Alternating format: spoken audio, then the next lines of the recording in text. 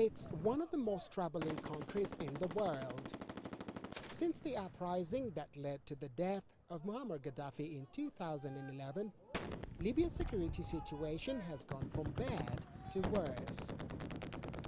Rival militia exercise more power than the government, while kidnappings are a form of political negotiation. Yet, some officials are optimistic Libya will stabilize.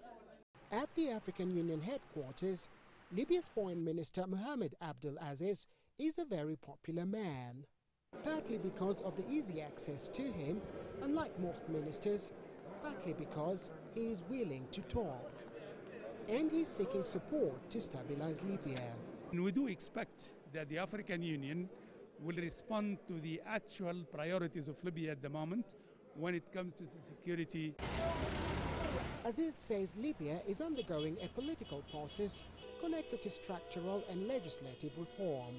We had the election of the National Congress successfully done, a legitimate government in place. We are now preparing for the election of the 60 members for the drafting of the Constitution. Once the Constitution, hopefully within 3 months to 6 months, will be in place, then we start the parliamentary and presidential elections.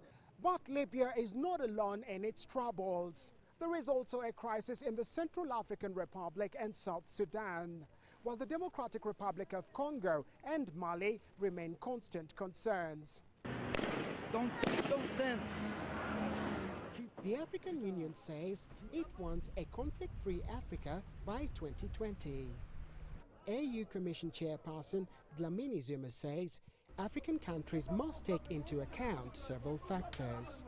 It's important that our democracy becomes participatory, inclusive.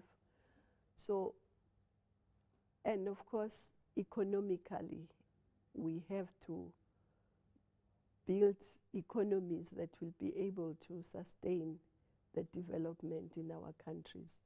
And I think if you can deal with that and invest in our people, especially the youth, they must have skills so that they can create employment, they can be employed, and they can drive the development of Africa.